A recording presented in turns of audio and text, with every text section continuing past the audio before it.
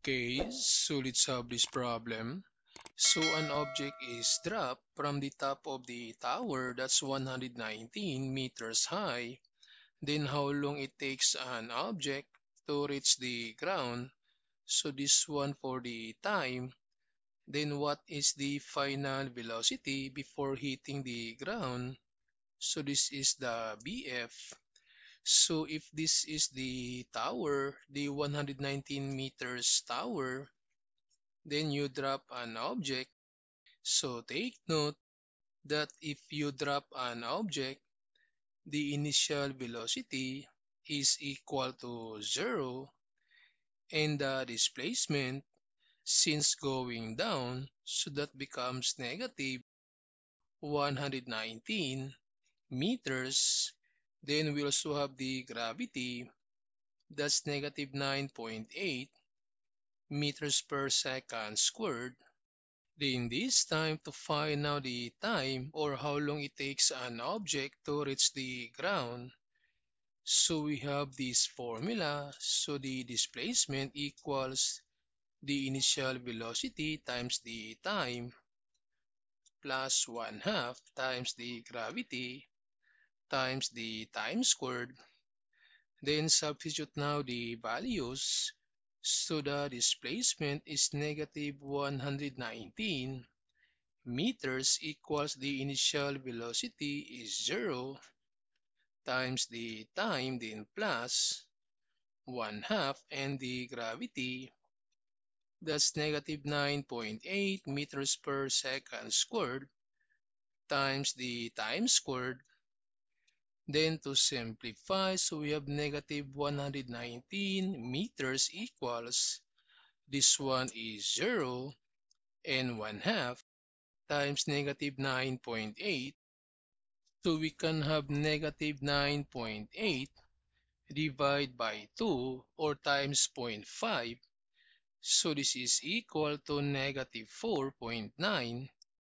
So we have negative 4.9 meters per second squared, then times the time squared. Then divide both sides by negative 4.9 meters per second squared. Divide by negative 4.9 meters per second squared, then cancel. So this negative 119 divided by negative 4.9. So negative 119 divided by negative 4.9 equals, that's 24.29. So this is 24.29 seconds squared equals the time squared. Then to solve for the time, take the square root. So take the square root, cancel.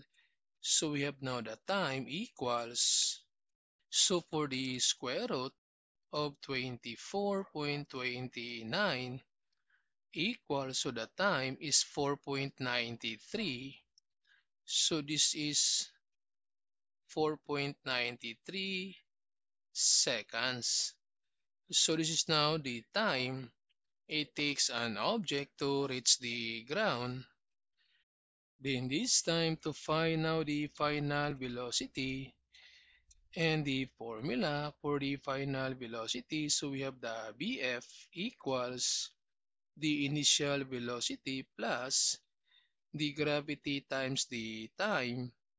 So we have now the final velocity equals the initial velocity is 0, then plus the gravity, that's negative 9.8 meters per second squared times the time is 4.93 seconds.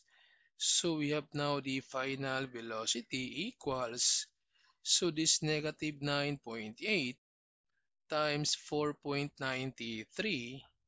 So we have negative 9.8 times 4.93 equals, so that's negative 48.31.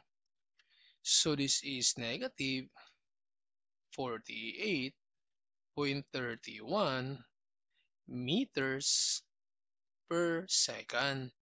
So take note that the final velocity is negative because the object is going down.